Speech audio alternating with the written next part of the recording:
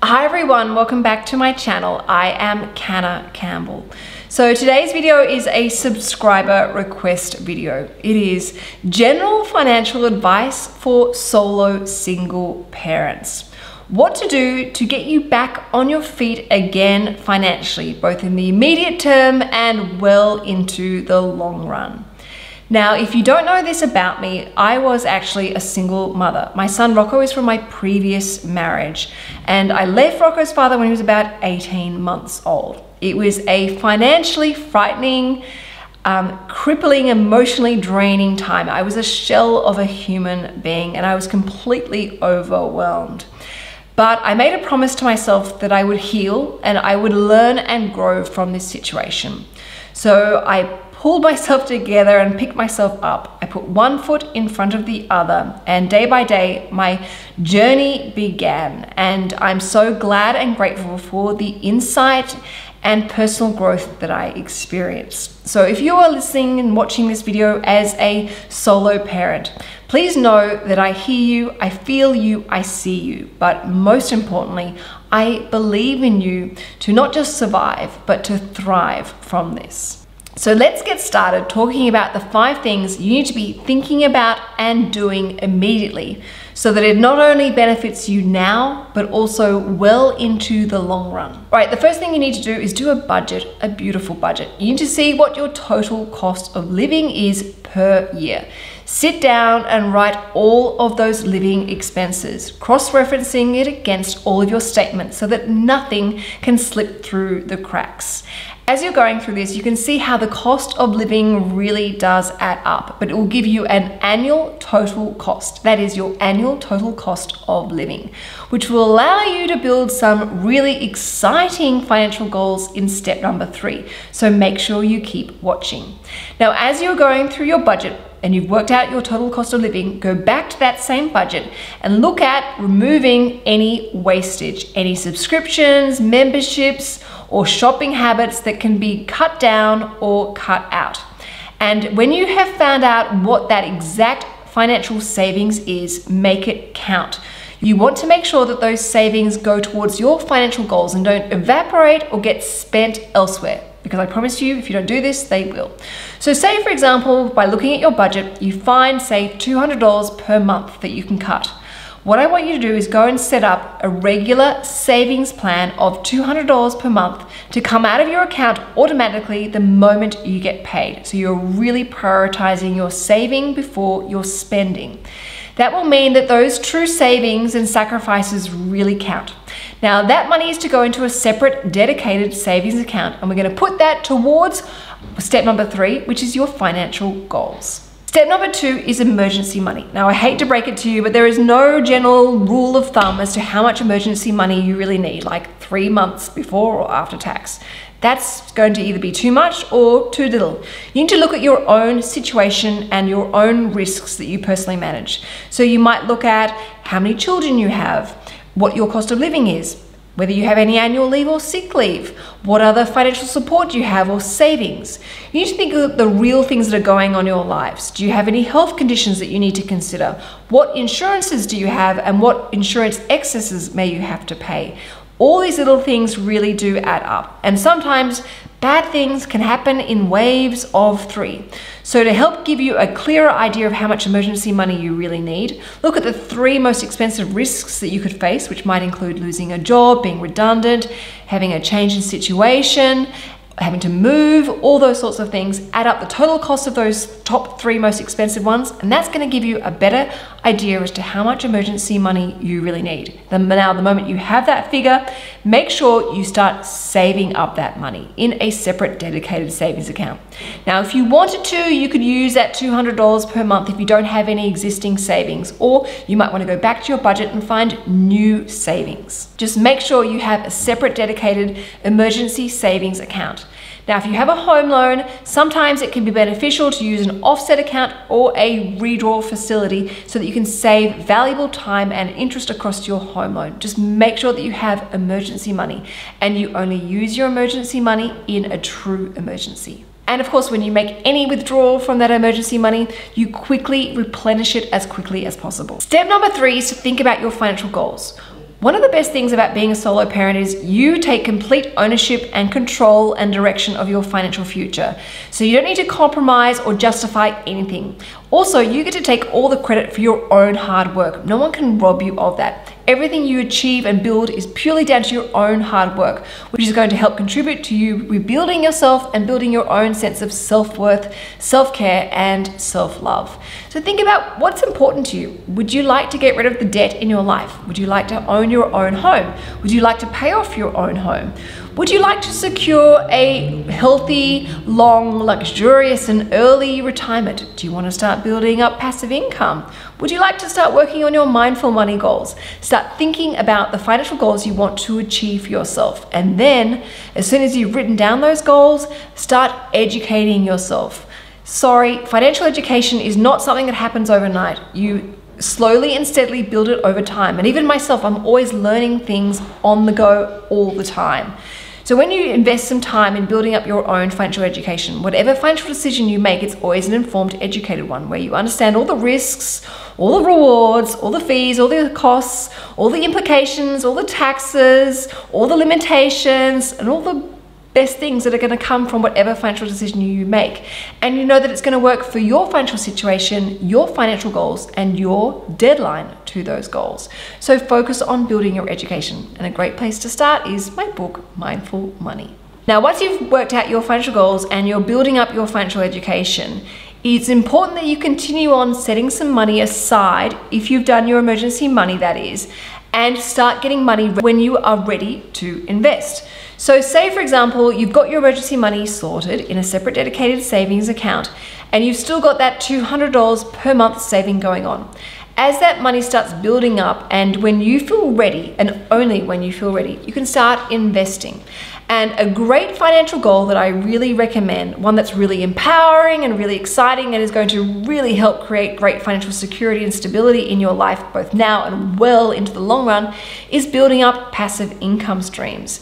But building up enough passive income stream so that it matches your total cost of living, which you calculated in number one when you did your beautiful budget. Now, say for example, my total cost of living is $70,000 a year. I would then, if I wanted to, set my passive income goal, that is my mindful money number, at say $70,000 a year, or maybe even more if I want to account for inflation and income tax, which is really important. I would then start using that money and investing it in long-term growing passive income streams that matched my risk profile. It's important that you never invest outside of your comfort zone and you never invest below your comfort zone. You need to make sure that you're investing where you feel comfortable and you understand exactly what you are doing. Now, you might turn your nose up at $200 per month, but I'll tell you what, you start with $200 per month, and if you're really motivated and you've set some great goals that you're really excited about, you can then very quickly and easily bump that up from $200 per month to $220, to $250, to $300. Before you know it, you're doing $1,000 a month. And I promise you, as you start to feel those progress, which fuels further success, you'll actually want to look at other ways that you can bring in extra money into your life through side hustles, decluttering, selling things, maybe even getting a second job. All these things are going to only give you extra money that you can contribute towards your financial goals and building up your passive income stream or other financial goals that you've set for yourself. You'll see where you value sacrifices and where you don't. And you'll want to make sure that you always proactively put them towards something that counts for you. Step number 4 is superannuation. Now, I'm going to stop you for a second and share with you some important stats that I read this morning. According to Advisor Voice, 1 in 3 women in Australia retire with no superannuation money whatsoever. That is really alarming. And 70% of women rely on the age pension to get them through retirement. Now today, as a rough guide, the age pension is approximately $21,000 a year. Now, I personally don't know many people who could live off $21,000 a year. And that $21,000 a year needs to cover rent, it needs to cover food, utilities, and some kind of lifestyle. It's going to be tough. Now, I don't want you to be a statistic. I want you to make sure that you watch this video, you watch it again if you need to, and you go and apply all this advice for your situation so that you don't ever need to rely on the government. I want you to be an independent, self-funded retiree. So this means paying attention to your superannuation, finding out where your superannuation money is, finding out exactly how much money you have in total, working out where it is invested, and making any changes if needed as to where it is invested. Ideally, it should match your risk profile. Now, a lot of people like to consolidate their superannuation into the one account, and it makes a lot of sense because it's very efficient and it makes it easier to track and monitor your financial journey and financial progress. However, if you consolidate, please consolidate with care. Make sure you've checked all the policy details and benefits and fees and expenses such as taxes before you consolidate anything, in particular around personal insurances, because if you roll a small superannuation account or a big superannuation account that has personal insurances attached to it and you're rolling into a new account, you will lose that policy benefit automatically, and you may not be able to reapply for it in your new main superannuation account. So if you do need insurances, and I will say most people do really need personal insurances, make sure you take out a replacement policy of personal insurance first and make sure it's accepted and in force in writing before you make any consolidations. I never want you to be exposed financially in any situation whatsoever. So don't jump the gun. Make sure you do your research before you consolidate anything so that you don't lose any perks or benefits or expose yourself to additional risk, fees, and costs. Now, whether you consolidate or not, you can look at each of those superannuation accounts or even just the one and see how much income you have received from your investments within super, because remember, your superannuation is your investment portfolio is just locked away. Now, say for example, my passive income goal is $70,000 per year, and say I'm earning say $3,500 a year within my superannuation investments. That means I'm 5% already of achieving my mindful money number goal. And that means I'm going to focus all of my energy in combination with other financial strategies such as investing outside of super to help build up my long-term passive income stream to $70,000. But you can see how superannuation is going to really help me in combination with other financial strategies. So pay attention to your superannuation and take control. And then the fifth and final thing that you need to be thinking about as a single solo parent, and that is your personal insurances and your estate planning needs. You must think about what type of insurance policies you have in place and what levels of cover you need. Now, of course, this may mean looking at your budget and having to factor the cost of those premiums and policies back into your budget. However, some superannuation companies and insurance companies can allow these premiums to sometimes be paid by superannuation, so it doesn't impact your budget and allows it to be a little bit more affordable. Now, there are pros and cons that come with this, so it's important that you do your research and understand any limitations that come from your superannuation funding those policy premiums. But it is definitely a helpful way if insurance is important to you, but you're on a really tight budget. So you need to be considering life insurance, TPD, trauma cover, and most importantly, income protection, so that your family's financial well-being is never compromised or jeopardized. And should you ever get sick from an income protection or a trauma cover policy, you can focus on getting healthier again and getting back on your own 2 feet rather than having to worry about money. And then finally, estate planning and power of attorney. If you are a solo parent, you need to think about what would happen to you, your estate, all your assets, those pictures, your dog, your cat, your home, your car, maybe even credit card debts, any loans, any financial responsibilities, any financial assets, whatever it may be. You want to know about where that money is going to go, who to, and in what capacity. Are you going to use a testamentary trust if you have young children? Who is going to look after your children? There are so many things that must be considered when it comes to your wills. It's nothing simple and straightforward, and that's why you must go and speak to a lawyer and get personal, professional legal advice. Which then leads me to finally end with powers of attorney. Who do you know and trust that will make the best decision for you and your family if you aren't able to make that decision for yourself?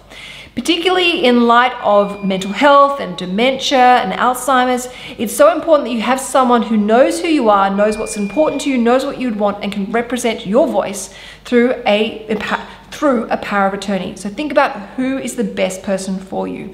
The last thing you would ever want is an ex-partner that you're not in a great relationship with, making decisions that would definitely not reflect your value system.